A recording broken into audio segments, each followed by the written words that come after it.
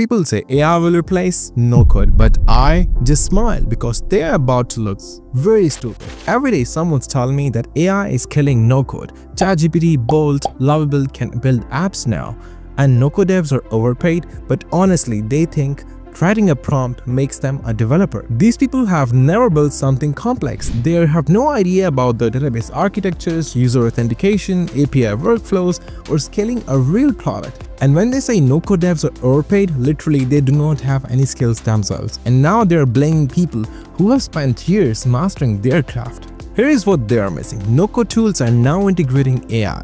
Bubble, FlutterFlow, Webflow, they all are integrating AI features to supercharge the development speed.